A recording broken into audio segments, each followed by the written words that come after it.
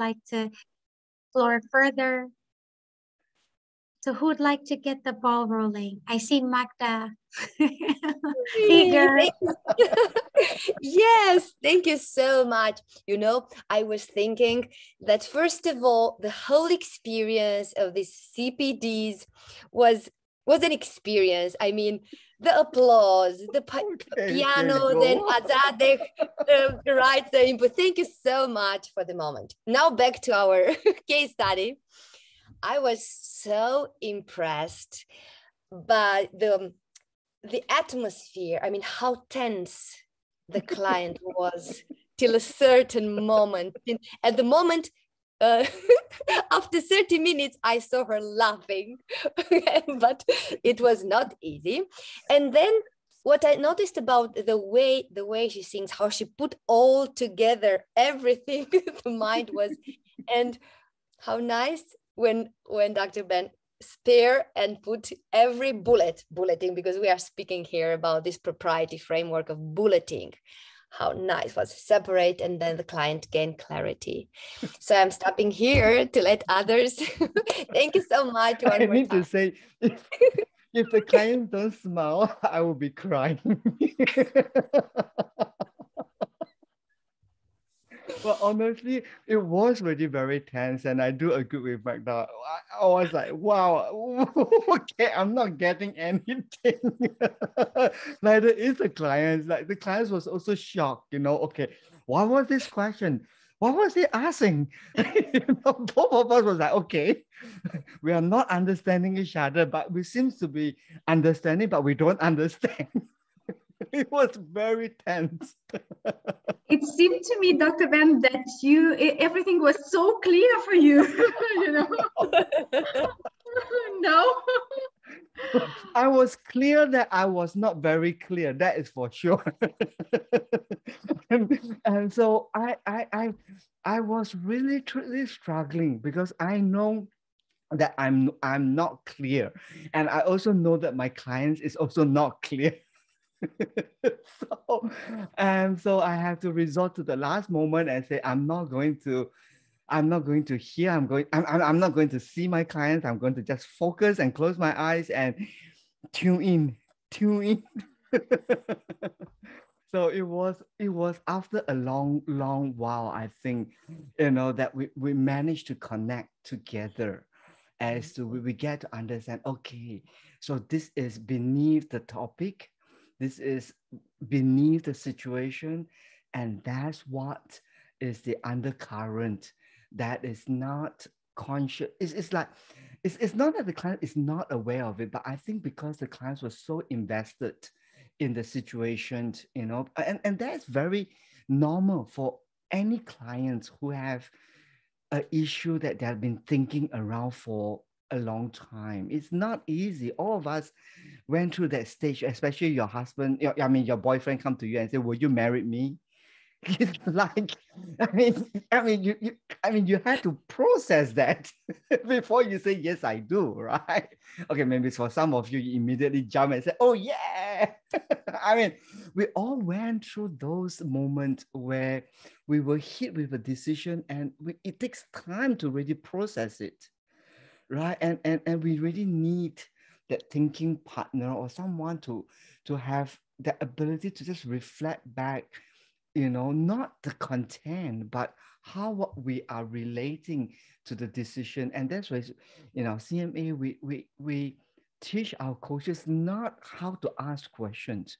We focus a lot on what are you observing here in terms of the three principles that we share: the thought process, the experience, and the element, and try to make use of those observations to make sense of the experience that people had, and these experiences are real and it's unconscious to the client, and you can hear today our clients mention, I handled big decision, but when it comes to this, it's somehow, it just get a hold of me. It's not that the client is weak. This is real. If I take a knife and cut your hand, don't tell me you don't feel pain. Right, we all felt it to some point, and so it was tense because I can't see what's going on. Neither is my client. The client's mind can't go beyond the situation, the context, the first layer content, and it takes almost 15 minutes before we get to, okay, now we got it. This is what we are talking about. Good. Now back to you, Mark. Back to you, Azadeh. So sorry. Yeah, I just want to say how I appreciate, what I really appreciate is the boldness and the courage of the coach at this point in time to not just go with what the client is offering and to just want to move the conversation as a process holder, but to really verify what is the content I am getting. True. And to stay true to that and to understand, okay, is this really useful content for us to be able to move the conversation forward? So here I really want to acknowledge and appreciate that courage and the boldness that is at some point necessary, and the frankness to say that I'm not clear, so let's clarify. And that way, supporting the client to be able to become clear, that oftentimes, as you mentioned, Ben, it's not really the situation or the problem that we think is the problem, or the client thinks is the problem, may oftentimes not really be the problem. Thank you for that. Lovely. So thank you for your patience as well. Okay. So let's hear it from the group. Who else has something that you would like to put into the group? I think before something? Nadine, before you go, can I just use this opportunity to encourage everyone? Yes, you see Ben struggle in this conversation for 15 minutes, so relax. Okay, relax. We are all human beings. Okay, and what we are working with is real human being. And so if you don't get it, it's normal. Okay, but trust the process, trust the training, trust, what you are able to organically make sense, right? Once you are able to do that, then you use your true human being, your true authentic self, and bring that into a conversation. And that honesty is better than you trying to fake it through and try to be, okay, let me point my finger to an issue. Right. I think the honesty around, this, what you are able to make sense certainly makes a difference. And trust me, it's not easy for the client to hear the coach saying, you don't understand what I'm trying to say. Okay. It's very offensive for a client to hear that from a coach. But I guess, that is where we come to this term of what does it mean to be a service provider? Especially in this work of us reflecting back to our clients. So it's quite a good experience for all of us to learn something from it. So sorry, go ahead. Dr. Nuwusu, is that how I pronounce your name?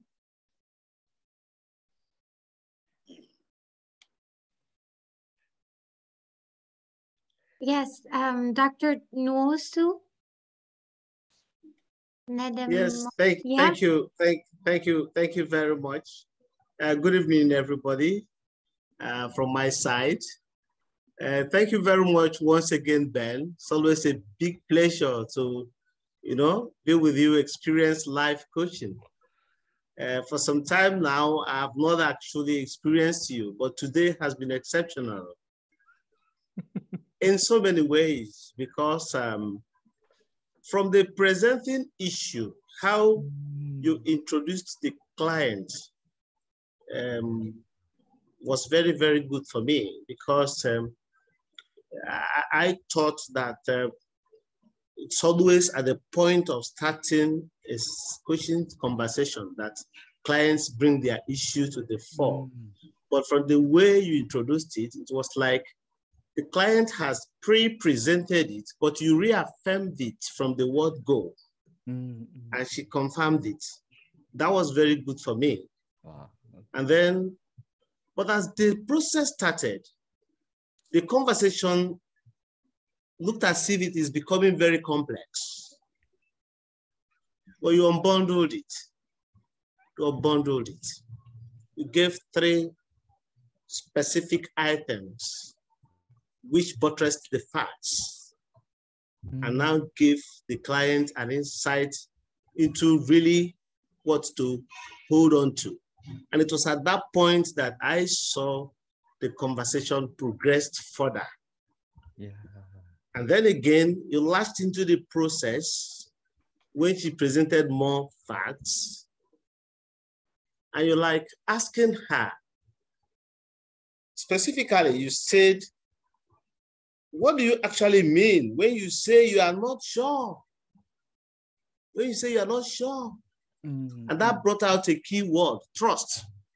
She mentioned the word trust. Trust somebody she can trust. And that was for me very key, because I think that was at the bottom of her feelings. Yes. And then beyond that point also, as a way of following the process, you still linked it with the presenting issue. Now that the issues, the points are becoming clear to you, how does it relate to the initial issue of finding how to manage your business, to start and manage your business? It was wonderful for me. And I felt at that point that you have unraveled the real challenge of the client. And so many others. But till the end of the conversation, the process was epitomized. And I think belief and practice in the process is key. Yes. Thank you. Oh, thank you. High five to him. Woo! So we have to trust the process, as in, if you don't have the process framework, you're just left with yourself, your own experience, your own expertise to try to push a client. But once you have a process framework, it gives you some, handles or something to work around. Like, for example, in awareness conversation, yes, all of us are taught determine the focus, but that's just the essence of determine the focus is truly to help the client to identify where's the point of entry for change, right? Basically, that's what it is about. And it takes skills and knowledge to support the client to have an expanded understanding of their own issue.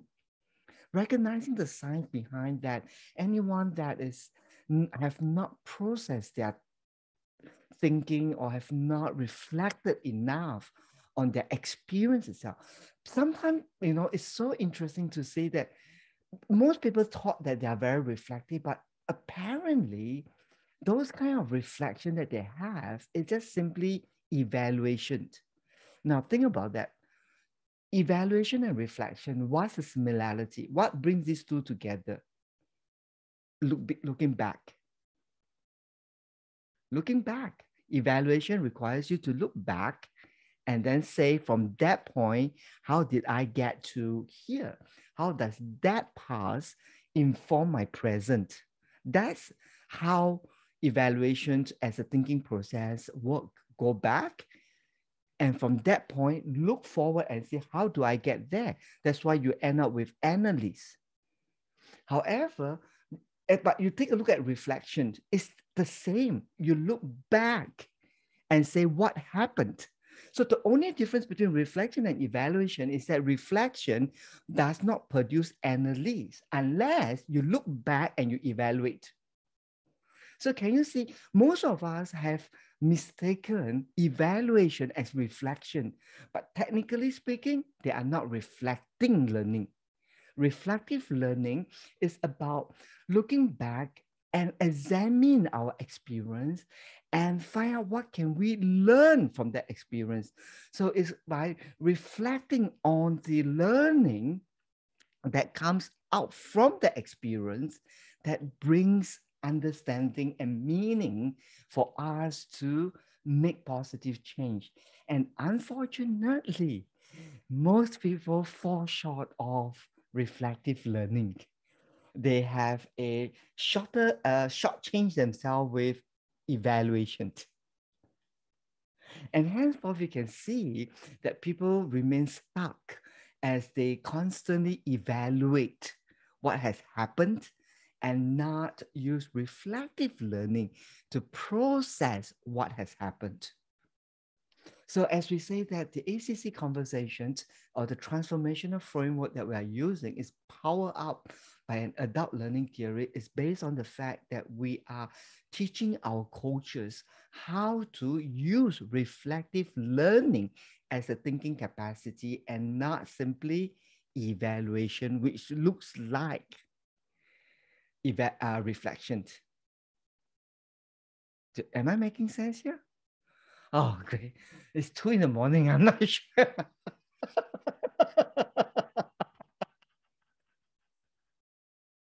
So I'm going to open it to our faculty members to talk. It's a long day for me. This is my 5th session for the day, so it's quite heavy day for me today.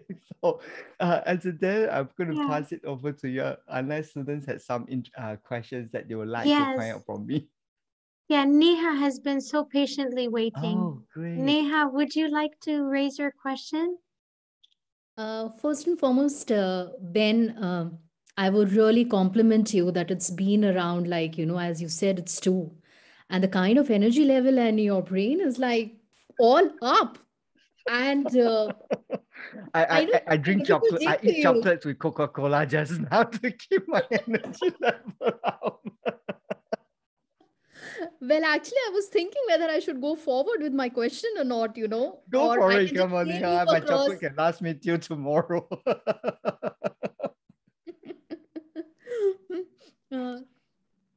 Go for it, Neha. Okay, thank you so much. Thank you so much. Well, I would not be in a position to start my video because I'm in a public place here. Oh, sure, no problem. Movement. Hence, I would not be going ahead with that. Sure, no problem. So first and foremost, Ben, this session of yours, was kind of a jigsaw puzzle. And there was one last, there were those pieces missing in order to create that one picture. I got so many of them. I thought there was only one missing piece, but there were a lot many. And most of them have been mentioned also. The piece that stood out for me was number 1 is that I've been reading that and I've been attending sessions where they say that the coach, should make a goodie bag of his or her experiences, thoughts, beliefs, feelings in that goodie bag and keep it, next to them.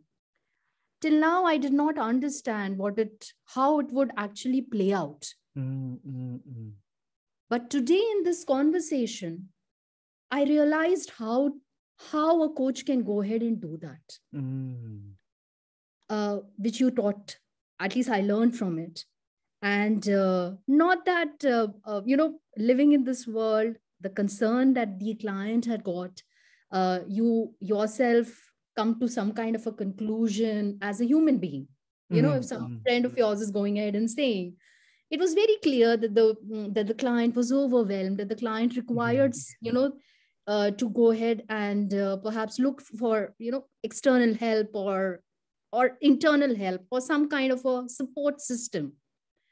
However, you not once in this conversation did you even, just place that thought that, it wasn't reflecting. You were so blank as a blank slate. And this was so lovely to see how it actually figures out. So that's, and that too at 1 o'clock in the early morning. It's something impossible. And thank you so much for giving me this experience. Well, thank you, Neha, for raising that. I think everyone today here has such a great relief and say, wow, we can say something to our client, right? Now, remember, our job is to reflect back, how we are making sense of what they are saying, right? The challenge here is for you to manage yourself, to be able to notice, hey, this is my observation and this is not my deduction. Right. Or this is not my judgment, or this is what I'm concluding. Right. This is what I'm able to make sense. And it's like, hey, I got an idea here. I'm just not sure is that what you're looking at. And I'm just offering that to you. So henceforth, coaching mastery takes time to progress. Right. You cannot, so the pure observation comes as we nurture from stages of learning to stages of learning. Just like, any skill set, you cannot bypass. And another truth of that is, if you don't progress, you actually go backwards. Right. Do you understand this philosophy? Because the natural thing is to progress.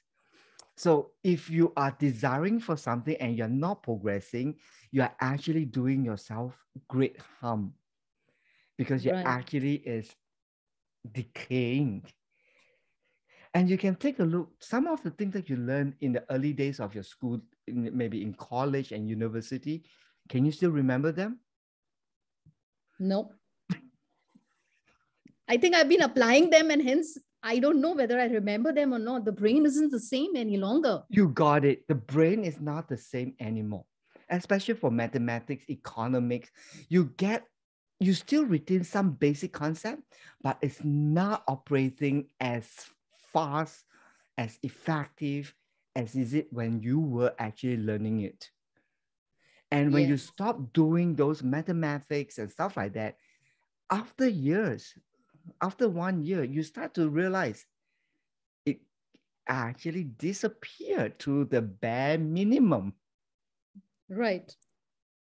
That's the reality. And that's my message to coaches who are already pursuing professional coaching seriously, because it's a muscle. Today you got your 6 abs. Well, my wife was only 55 kilos when she was married me, but when we got 3 kids, she was almost 65. Okay. Right. Right. Muscles disappeared. Competency dissolved if we do not progressively keep ourselves in shape. And henceforth, attending such life coaching session is like doing your drills, keeping your muscles sharp, to help you to stay alert. Wow, this is so amazing that I can pick up this and pick up that. So your brain is alert and processing.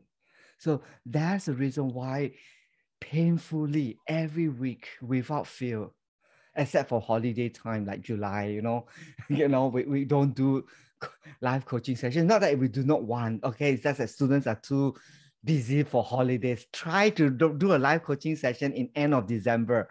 You will see a lot of drunken students coming. Oh, Merry Christmas. You will see them dancing. Oh, live coaching. Yeah, I'm so glad to be here today. Oh, come on. Right. So only on those occasions that we have a break. But apart from that, every week we run such a conversation to help our students to keep in shape. Exciting? Very exciting, and thank you so much for bringing the the underlying layers, as you mentioned in one of your earlier in the conversation. What was underlining that under wave, that under river that you were talking about, the observation. Thank you, Ben. And thank you to our client as well. Precisely. And one point that I like to bring to everybody's attention is that when we hear the word transformational approach, we tend to have a very skewed understanding, believing that that's only for life coaching. It must be so emotional and deep, and we often associate that.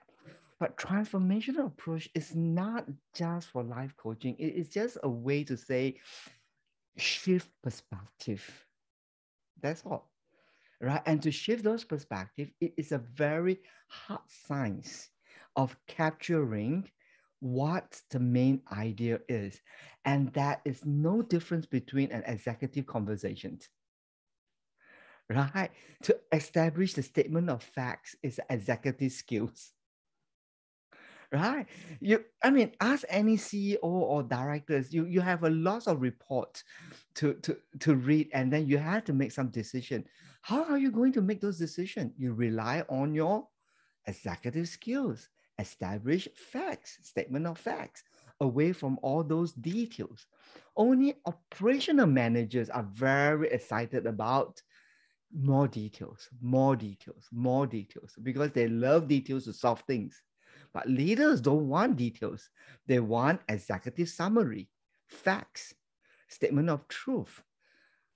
So the skills that you're learning to make bullet think is executive skills. And we're using that thinking capacity to create or to capture the frame in which the situation is presented. And using that frame, you reflect it back, and that's how we make decisions. Is that useful? Great. Cool. So next time, don't tell me, I always hear students, I'm a consultant. I used to think like a consultant. Then show it to me that you have a consultant capacity, right? Because the transformational approach is built on executive skills. Cool? Great. So maybe one or two more questions before we bring it to an end. Anyone else would like to ask me questions? Like, as in, how am I looking at it, so that you can satisfy your curiosity, sort out things that might not be clear to you. Okay, so this is a good opportunity. Anyone? I don't have a question, Ben, but I have a comment, Manju, if I may. Kind of like what Neha mentioned and you said, kind of made me think about this in terms of, not just the process, but the ICF core competency of listening actively, right? Yeah. And in there is something about considering the client's context and the identity and the experience to enhance understanding of what the client is communicating. And that was really clear today, like how you presented it, and that separating the facts, those digestible parts, and framing it so that the client can see clearly, and also kind of recognizing, again, ICF core competency, recognizing and inquiring when there is more to what the client is communicating. So it's not about taking the business forward. There's way more layers beneath that needed to kind of come out. So, when we think about, this core competency, what does it mean? Or how does it look like? This case study really helped us to understand that. So Manju, just wanted to would say you like to thank do you. me a favor? Like, can you unpack that for some of our friends? As in, it's so juicy, but then they were thinking, okay, I think those students who did the second level, you understood what Manju is saying. You consider the client's context, the client's personality, and you weave that into your observation. So Manju, would you like to unpack that for everyone? I don't know. I mean, I can try.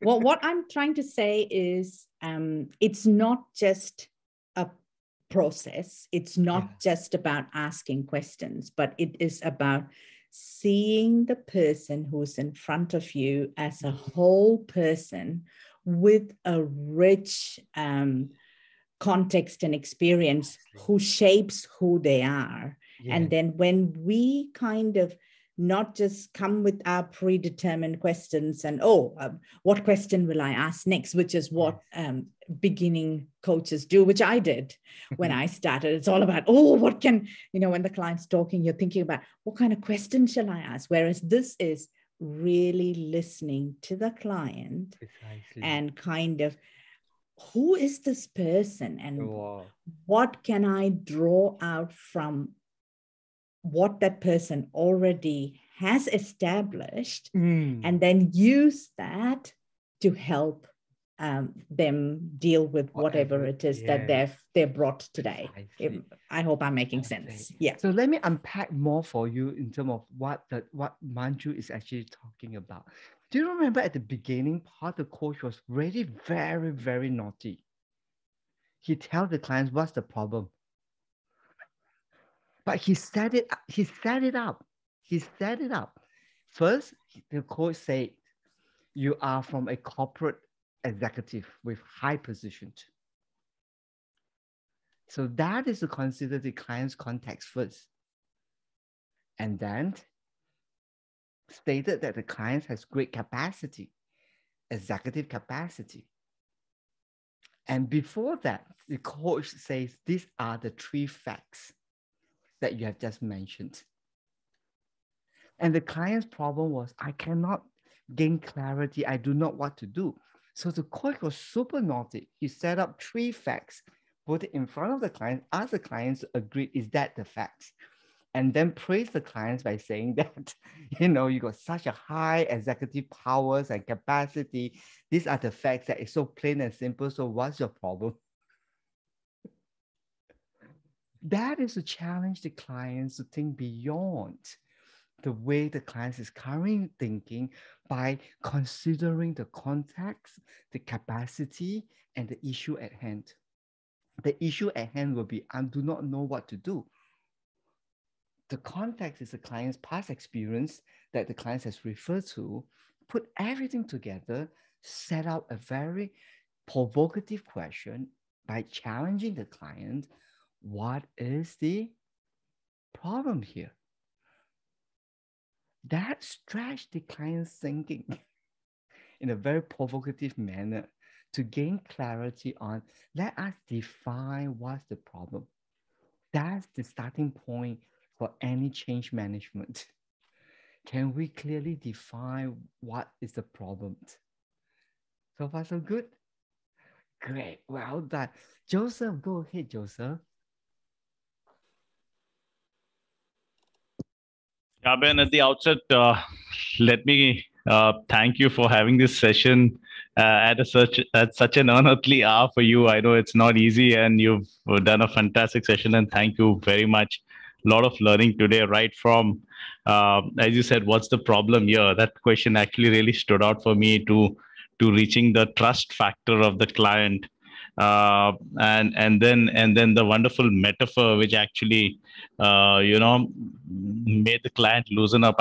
I know you were faced with a very logical client who knew exactly what's happening in her life, however was unable or was struggling with how to move forward. And the metaphor really, in terms of, it related so well in terms of making the client understand what she actually, or rather, should she go ahead with a business partner, or at the moment be where she is, because she's done extremely well. One question I had, Ben, is, and obviously it was good to see you struggle also for the first time ever from all the conversations that I've supervised, and hence I have a question on that. You have not seen me cry yet. Yeah.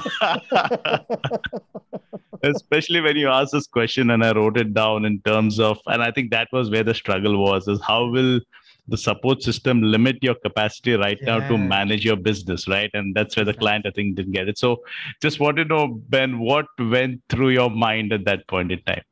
I was very persistent to make sure that that question land for the client. So even when the client doesn't understand, I did not attempt to change my question. And I don't even attempt to change the way I phrase it. I still remain persistent that this is how I want it to be structured. I have not changed the word limit. Okay, I use back the same, and the only difference is I speak more slowly and in parts, hoping that it lands. Now, because the client's mind wasn't opened up as fully as it is, not that the clients refuse to, but that's how the client's mind is. It operates in that frame. So it has to be caught by surprise, as in the rapport has to build naturally. So it cannot be depend on, a questions or just like rapporting to, connect with the client. It's kind of very slow to warm up, kind of like mind here. So what was really very challenging was that I find it very challenging to soften it at the beginning part. And since I felt it was that, then I don't bother to soften it. So I decided to go for, direct confrontation, and hoping that the truth by encountering the truth that will opens up the clients and allows me to find an entry to look at what really is the desire or the issue or something valuable as an insight, because that's the only way to open up the client mind, not the client, but the client's mind, a truth, an insight, a discovery, or something like, oh, I did not see it in that direction. And that's where the client's mind will opens up and let go of the guard and be ready to engage in more expansion of the thinking. So in the first few part of the conversation, you see that most of the questions are very aggressive and provocative, challenging in all positions. It's a lot. It's like a court. Okay, the defender's lawyer will not give way until they corner you to one point and they got you.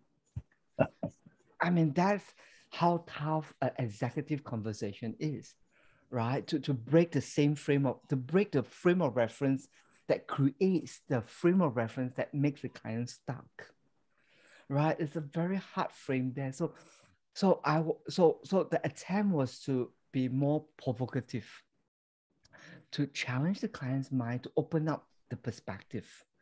And so that was the questions that, I'm not sure at that very moment, if the clients really cannot land, what will I do? I really could not anticipate that. So I could only bank hard on, let's try it until the clients can see it. So that's where I think the clients slowly open up and say, oh, okay, now I began to see that, that is something different in this experience. And that's where it opens up to the fact that the clients need help. But then again, the whole story in that later half is also kind of like a little bit smashed together, but it's not compact as the first half, the first part of the conversation. So the later half is more on clarifying it rather than challenging it, you see. So the later half was much easier for me. It's because it's more of clarifying the issue, but not challenging the presuppositions, which is very difficult because the client did not bring in any frame of problem. Okay, there's no concerns, there's no presenting issue. Everything is framed very neutrally, as in I'm not giving you any way to come into the house. So to crack that open is quite challenging, and that's why it's a little bit more confronting at the beginning to clarify what really is the issue. So once we got that, then the issue was there, but the issue wasn't clarified. But to clarify the issue is much easier. So it's end up like, okay, not sure. It's not what do you mean by that? Not sure. Okay, I don't understand. What do you referring to here? Can you walk me through and clarify that? So that, even though it was clarifying into what do you mean, but you still can feel that the gesture is still very provocative in that sense. As in, I heard you, but I don't quite get you. Okay, give me more clarity on that. It's not so much on expanding the mind for understanding.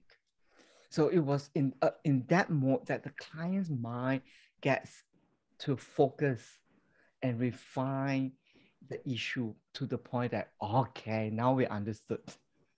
It's about a partner and not the administrative.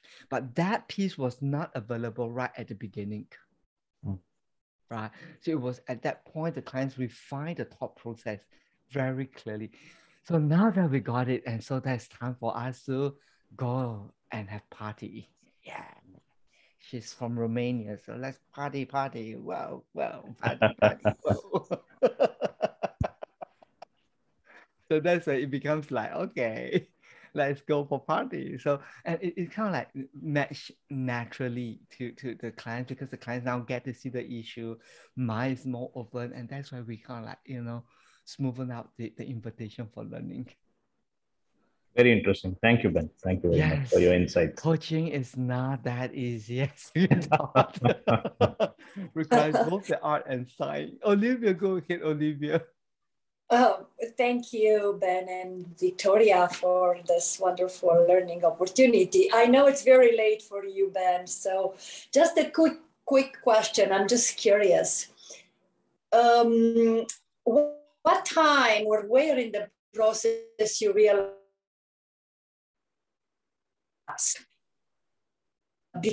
Olivia, we lost you. There's an intermediate connection. We may know, right? Just curious, because it seemed to me at one point before you answer the question, I'm not sure what it means. Not sure. You know, when the client says, I'm not sure about, that's the point, I think, when she start talking about the trust. But did you realize before about that? I'm just actually, I realized what's the issue already, but just that I decided not to do the work for the client. Okay, it sounds very obvious to me. I mean, it's not about the administration, it's about the business partner, right? Because from the way the client story is, it's very obvious to me. However, I know I think from a coaching point of view, you know, it's better for us to evoke from the client rather than to input into the client's mind. So that's why I took a longer route and say, okay, it's like a spouse, no? You know something, okay, and you don't tell it, so you ask questions around it. Something to that effect, okay?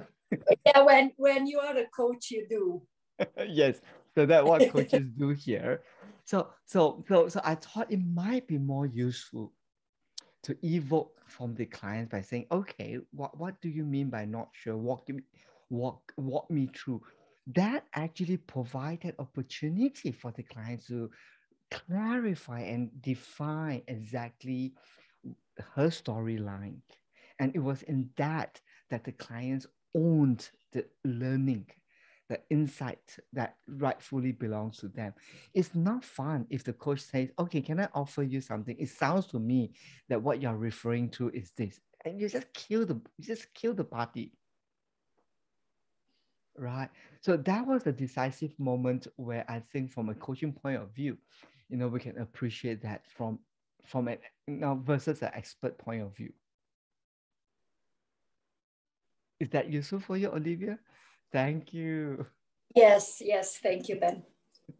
So this is withholding the insight from the client and ask questions powerfully to evoke the clients to own the learning and henceforth give the entire process greater meaning for the client. Cool? Wow. Do we have one last question? If not, we're going to say good night to everybody. 1, 2. Well, we love to honor some of our faculty members here. Magda has already shared, and we love Abdullah. Abdullah, our Director of Training for Nigeria. Abdullah, would you like to share something to our friends here, since we have a few friends from Nigeria joining us today? Okay, thank you. And it's always a massive learning opportunity to be in this live demonstration. And I think I'm taking away a lot in terms of reinforcing the process of Coach Masters Academy, the ACC methodology. And what I could only say is that stick to the process, it works, and keep attending the live coaching demonstrations, because you sort of strengthen your muscles and you see different and diverse ways in which a coach can approach a conversation. Yes. So thank you for attending, and looking forward to seeing you all very soon again. Thank you. So everybody, thank you so much. And I just want to make a quick announcement, and that is in July, the second level advanced training has a time slot that is 5 p.m. London time. Okay, so it's very challenging for us to put a faculty members to do the 5 p.m. London time. Okay, but but that's the only intake this year. for you to hold on to the second level. So for those who are desiring greater capacity and you want to really sharpen up your skills, well, this is a good opportunity for you to hold on to the boat. So July, 5 p.m. London time. Now we need minimum 25 people to form a class. So help us to make it happen. Okay, we already have 5 students registered, so we need another 20 to make this a reality.